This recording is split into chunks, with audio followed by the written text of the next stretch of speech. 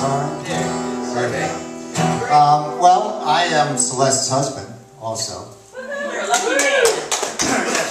He hit the guns. He did. Yeah. We met the traditional way. Last call at a biker bar was... No, honestly. It was Match.com. That's the truth. That's nice. That's a good deal. It works. Hey, it's been fantastic. It's been fantastic. Can I say something first? Yeah. We were invited to Nashville after Celeste was here last time. Thankfully. And when we went there, we got to sit in on Bill's part of his recording of his CD. And it was a real treat for Lisa and I. We've talked about it ever since we did it. It was just like a pinchable moment for us to sit there and watch. We loved the music as soon as we heard it. We've been listening to his music for, I don't know how long it's been since Celeste sent me the music, but we really liked everything we heard. We liked him as a person, and I hope you guys really enjoy this music because he's got a great deep voice, and it's really cool. So we're looking forward to this. Well, and I have to say, Celeste was a producer on that album, and if you can produce an album with your wife, you get something good going. That is not easy. You know, I did what she said. Are you what the gun song's about? Yeah, that's. So this is a song called Independence. I'm kind of a news junkie, but there was a point where I was like, I got to just get away from this stuff for a while. So this is called Independence.